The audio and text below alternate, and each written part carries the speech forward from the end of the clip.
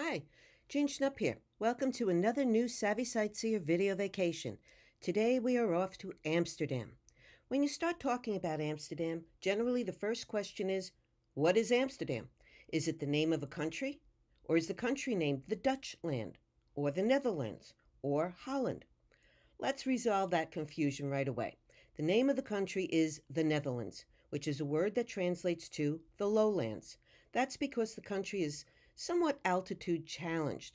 More than a quarter of it is below sea level. There are 12 provinces that comprise the country. Two of the most important were North and South Holland.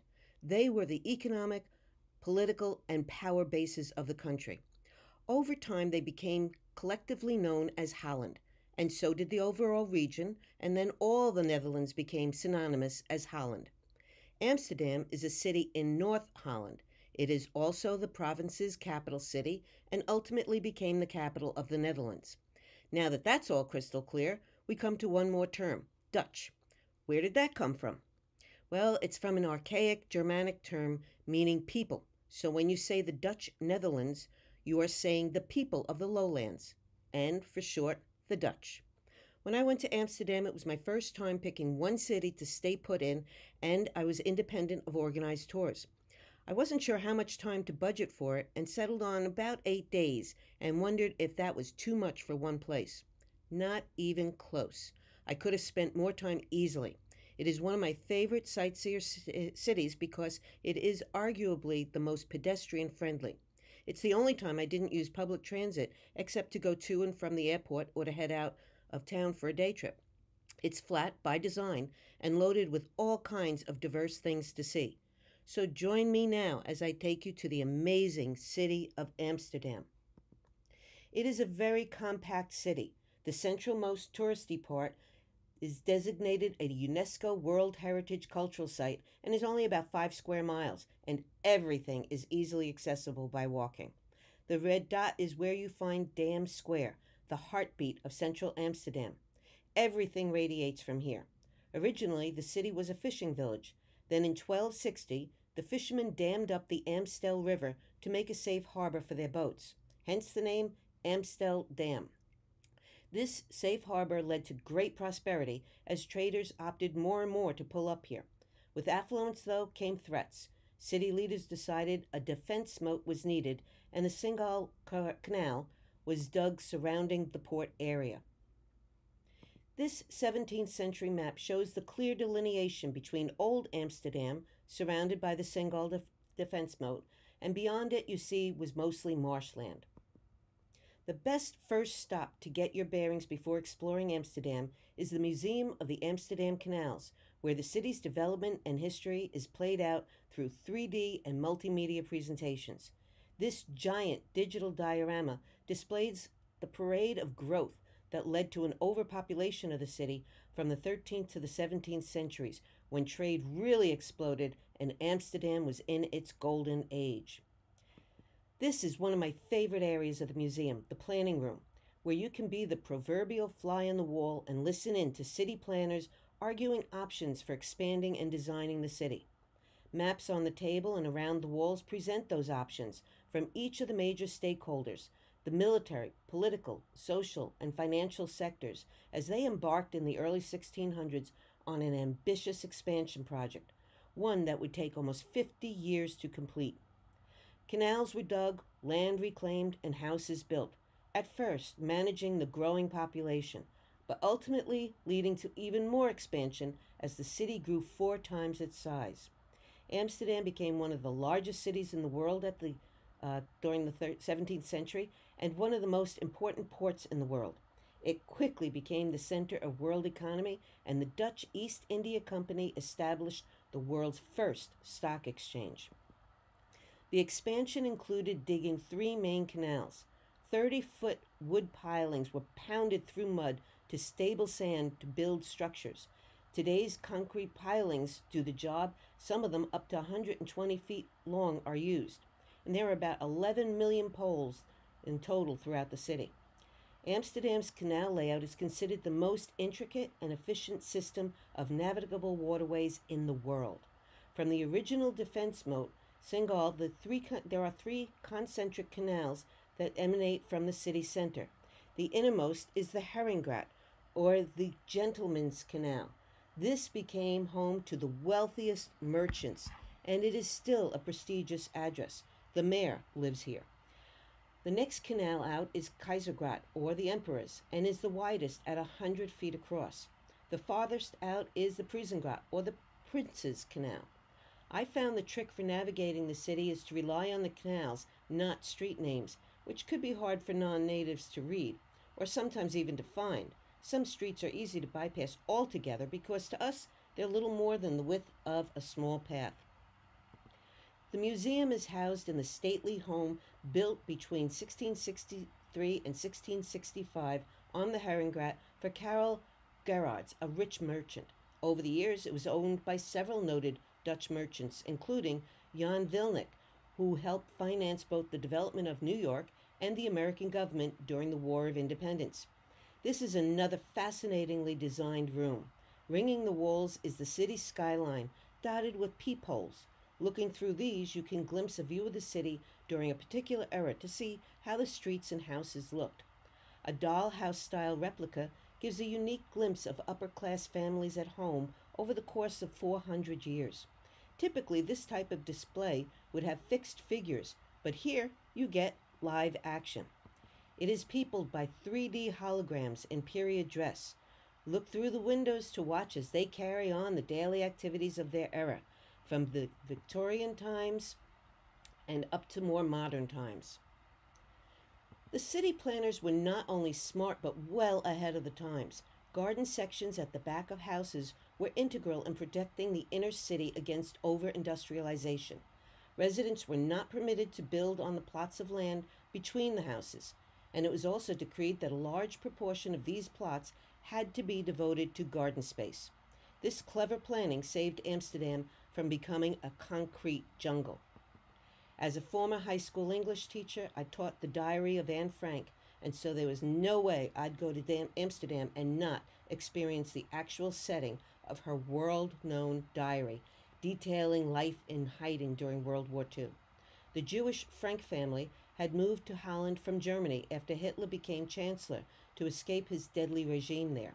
They'd started a spice and pectin business with a partner in this warehouse, with an unassuming exterior facing the Prisengrat Canal. In June 1942, Anne, the Franks' youngest of two daughters, turned 13.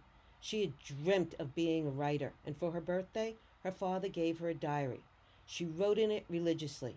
Just a month later, when the Nazis issued a notice for her oldest sister Margot to report to a work camp, the family decided it was futile to try to run again and chose instead to take refuge in a little-known set of rooms at the top back end of the warehouse to avoid being shipped off to camps.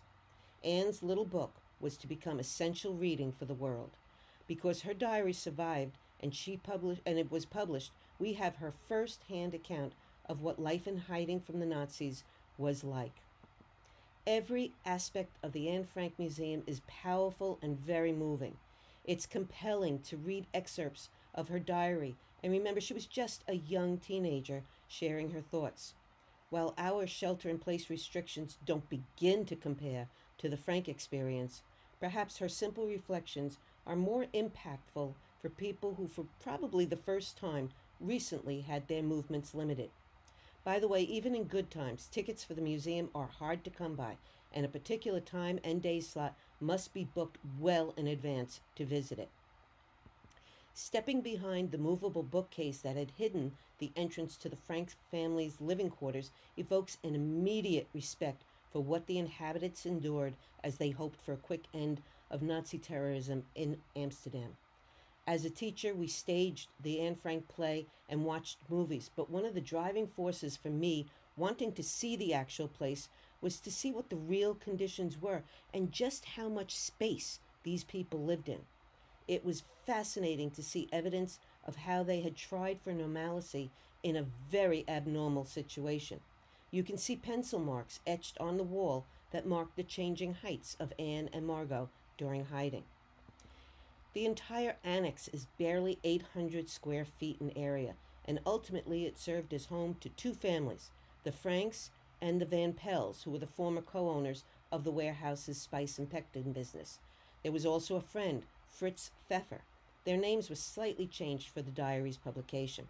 How cramped and Spartan the conditions are is immediately driven home when walking from one tiny room to an even tinier room. This was Anne and Fritz's room, just under 17 feet by 7 feet. Notice the blackout curtains and the pictures on the wall.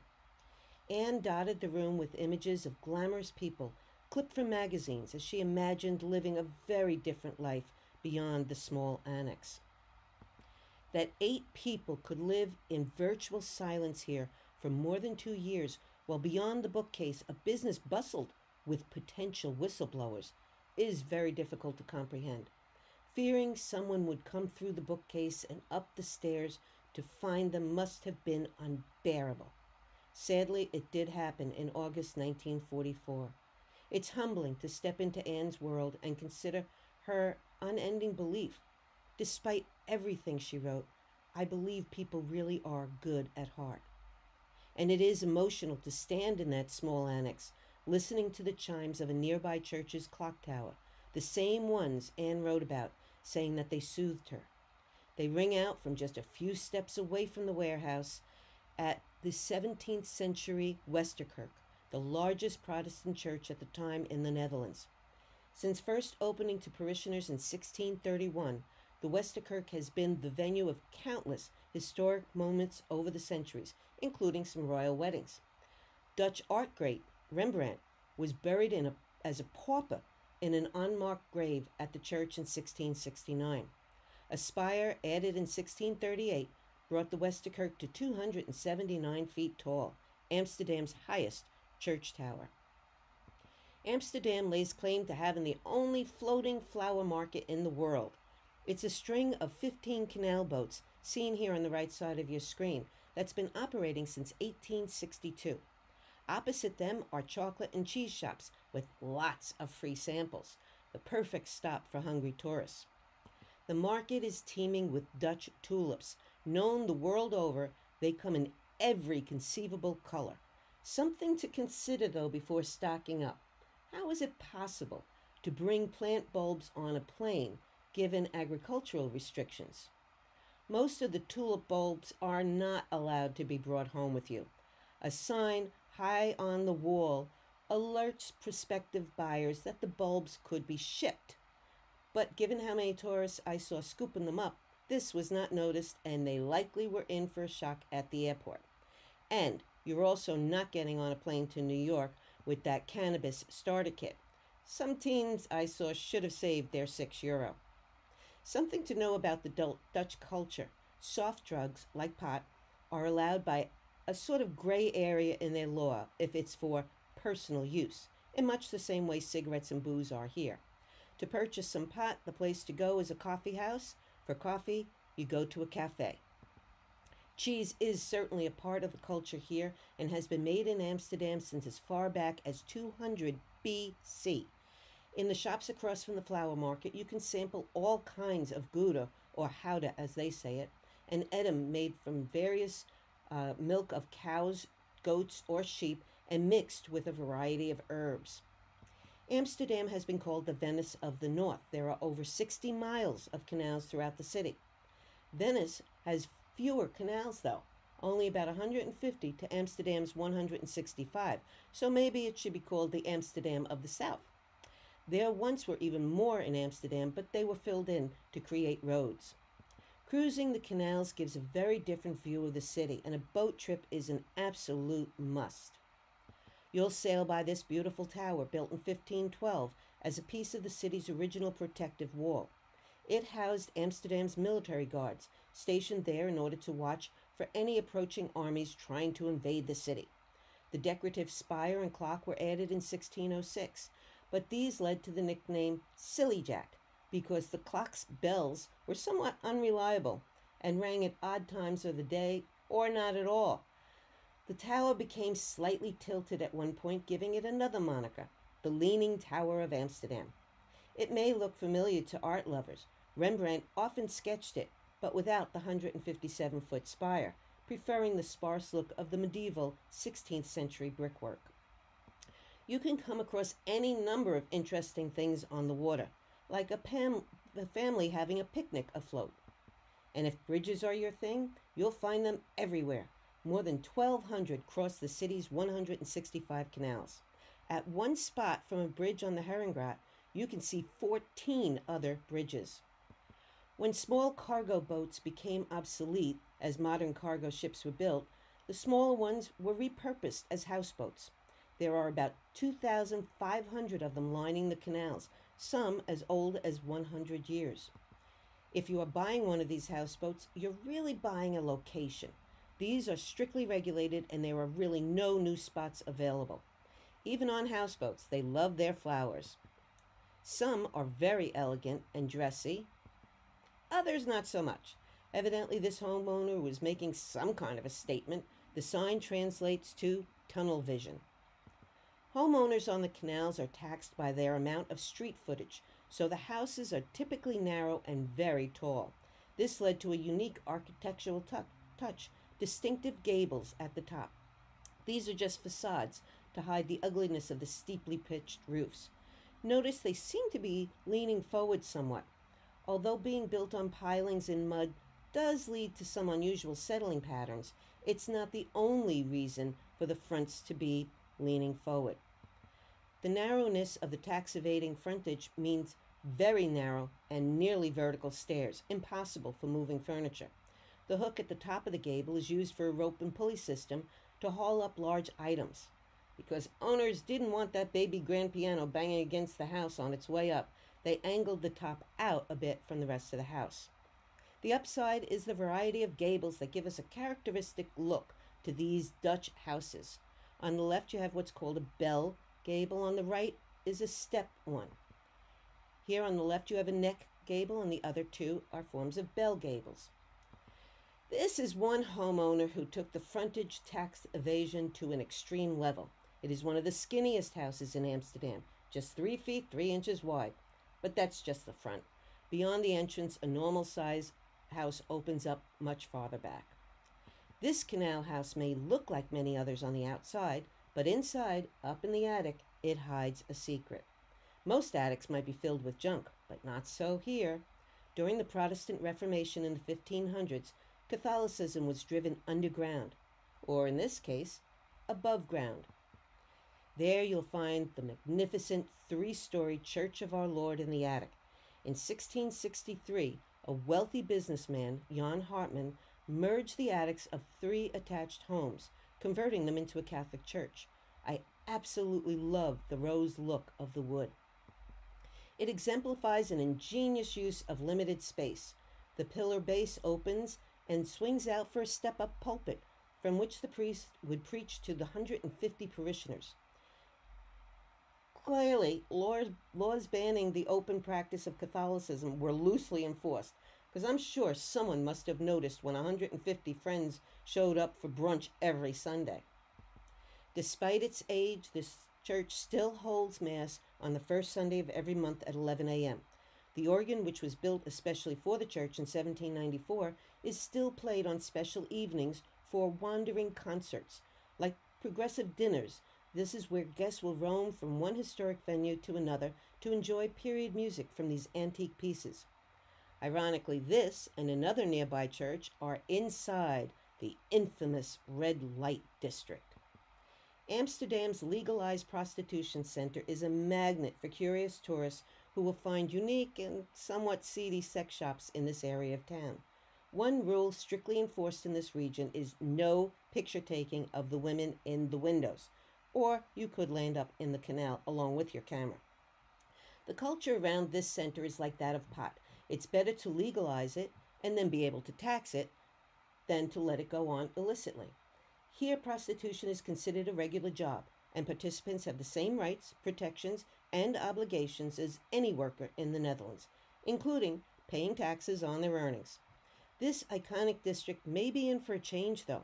According to Forbes, some city planners are looking for ways to redefine parts of Amsterdam following the coronavirus shutdown. Instead of going back to pre-pandemic norms, which included being overrun with tourists, They are looking at how to improve the city center areas. One suggestion by the mayor is to not only clean up the red light district, but potentially move it out of the city center to make room for commercial businesses, grocery stores, and housing.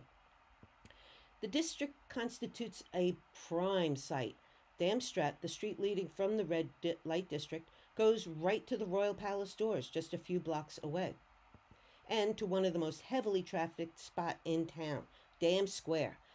Definitely one of the best people watching places in town. Adjacent to the square stands the Royal Palace, built in 1655 on 13,659 pilings. This splendid building was once the town hall, but when the city was conquered by the French in the early 1800s, Napoleon's brother, Louis, was installed as king and claimed it for his palace. It is an imposing building at 264 feet across and 197 feet deep. Opposite the palace is the National Monument, a 72-foot-tall obelisk to honor the World War II dead. Soil from all the provinces and the Dutch West Indies are stored inside. It's embedded with 3 sculptures: War, the 4 male figures; Peace, a woman and child; and Resistance, 2 men with howling dogs. It is hard to escape reminders of the war years in this town, but one that many tourists do miss is the Dutch Resistance Museum. I found out about it by reading an English language paper I'd picked up at the supermarket. There was a coupon, so I figured I'd give it a look. It appeared a good stop for maybe about an hour. Little did I realize the depth of this museum that took me nearly 3 hours to absorb. Here, the Dutch people's story is detailed during World War II, from 1940 to 1945. A video introduction discusses the dilemmas facing residents. The Netherlands had been invaded, occupied, and the video questions, what do you do? Do you adapt, collaborate, or resist? Unlike some museums with pictures and placards to passively review, this one is life-size, with recreated streets and wall-size photos that evoke the very climate of the war years. One exhibit that has haunted me is this front door that puts you in the footsteps of Jewish families trying to evade a Nazi roundup. With each ring of the door's 3 bells, you experience the same reception they did from one-time friends and neighbors. When you ring the first one, someone whispers, "What you're doing is wonderful, and I'd really like to help, but it's dangerous." Another says, "I don't think I'll get involved, sorry." And the third, "No, we're too scared, we don't dare. I don't know what you should do, but you can't stay here." This museum expertly personalizes the era by focusing on the impact on everyday lives of citizens. Resistance took many forms, like this hidden compartment in a baby buggy for guns and grenades, and printing presses for underground newspapers. There was even a homemade indoor antenna, a kit to create anti-jamming devices so the Dutch could pick up Allied broadcasts. Even the leader of the National Organization for Aid to Those in Hiding was eventually on the run. Joe Russell assumed a female persona to escape capture. Imprisoned women took steps to quietly defy their captors, and using bits of thread and fabric, they needle-pointed pictorial histories of life under Nazi rule. At the end of the occupation, the Dutch worked on a national liberation skirt, one to be made out of patches from the past, sewn together to create a new garment, symbolic of not forgetting the past, rather building on it and carrying it with them into the future. Amsterdam has the highest museum density in the world. There are more than 60 in its small area, but not all are Nazi-related in theme. For art buffs, there's the Rijksmuseum, which covers Dutch art and history. There's the Van Gogh and other museums. And for flower children of the 60s, there's the Hash, Marijuana, and Hemp Museum. For an entirely different experience, there is the Open Air Museum of Zandschoens. This one is about 12 miles from Amsterdam, and you'll find here a collection of working windmills that are open to the public. For centuries, these statuesque windmills dotted the Netherlands countryside. Some were used to drain and reclaim land, then called polders, to be used for farms and communities. Windmills are key in Dutch history. At one time, there were over 10,000 in the country. These mighty structures helped the Dutch to win the battle between land and lake. About 27% of the Netherlands is under sea level, and so they paved the way for Dutch industry to flourish. In the late 18th century, the Netherlands was the first industrialized region in the world, with about 600 industries operating on wind power. Some of those industries involved grinding a variety of products for manufacture. One of the mills at the Zandschens is a sawmill, another a paint mill, where raw materials are ground to make paint pigment, and there's an oil mill, where nuts and seeds are ground for and their oil extracted. A spice mill grinds out the key ingredient for Dutch mustard. Some at the park are hundreds of years old and were transplanted there from other regions where progress trumped history. These graceful and majestic structures literally stand with their faces to the wind. An enduring symbol of the Dutch culture is the clog, made of wood. These were needed for working in the soggy, reclaimed fields because they were better than leather or fabric shoes in protecting farmers from nails and debris, as well as keeping their feet drier in the mud. Wood absorbs perspiration, so they kept the feet cool in summer and warm in winter when they wore thick wool socks. Wooden shoes were not solely for human workers. Field horses were also outfitted with clogs for easier walking in the muck and mire. These hand-carved wood pieces also factored into the heritage of Dutch society. Young men would demonstrate their artistry and present a fiancé with a specially carved set. I'm not sure I'd like those hungry beaks pointing at my ankle all day. But I guess she was impressed because a bride wore these ornate versions then down the aisle. Some get a little extreme in their love of clogs, using them for ice and roller skates.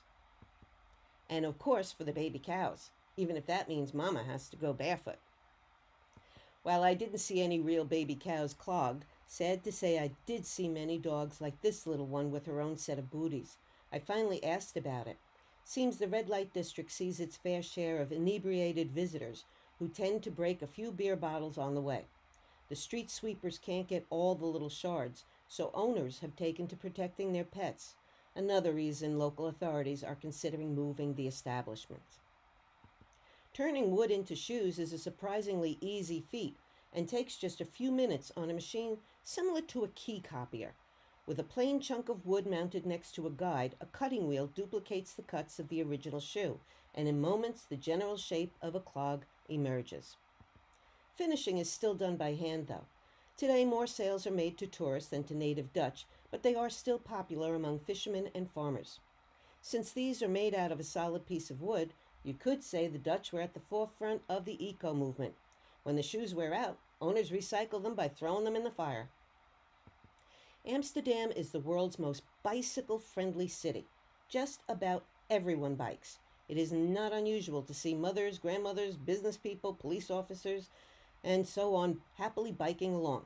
Some people walk their dogs by bike. Others use it to bring home groceries, flowers, or anything else one can think of.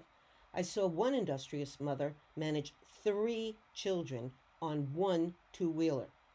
Even more frightening, this child's was the only helmet I saw in town. Amsterdammers on bikes are a marvel. They pack all kinds of things on them. This guy has everything but the kitchen sink. Although it is possible that might be a dishwasher in there. And I do hope he's not texting while biking. While there are about 1.1 million people living in Amsterdam, collectively they own about 847,000 bicycles, about 4 times the number of cars. They even have bike parking garages. A multi-tiered bike garage adjacent to the main train station has a capacity of 2,500 bikes. That seemed like a lot to me, but it was dwarfed in 2019 when the largest bicycle parking garage in the world, with 12,656 parking spaces, was opened in Utrecht, about 30 miles south of Amsterdam. The Dutch have definitely been ahead of current movements here. The push for bikes started back in the 1970s, when they had had too many car versus pedestrian accidents. And added to that was the oil crisis, and biking became the primary source of transportation. The other key form of transit in the Netherlands is its highly efficient train system that connects Amsterdam throughout the country and the rest of Europe. The Amsterdam train station is a stunning building, opened to the public in 1889. It was built using 8,067 wooden piles and by forming 3 artificial small islands on the Eye Harbor. It's a major public transport transfer spot, serving not only visitors to Amsterdam but also the city inhabitants. Every day, nearly 200,000 people go through the Amsterdam Central Station. Nearby is a great place to get a bird's eye view of Amsterdam from the public library's 7th floor outdoor terrace. It's always fun to check out libraries in other countries, but seldom do they give you this kind of a bonus. That's the Westerkerk Church, towering in the distance. I hope you've enjoyed this visit to Amsterdam. And as you know, I like to close all of my programs with the words of Dr. Seuss. Sometimes you don't appreciate a moment until it becomes a memory. I like to add to that to say always remember to celebrate the moments and treasure the memories. To see more of Amsterdam or any of my European destinations, go to my website. If you have any questions about this program, email me or use the contact page on my website. When libraries are again offering programs in the library, you can check my programs tab to see where I'll be. Until then, visit the library site for more video vacations by Savvy Sightseer. Take care and enjoy your day.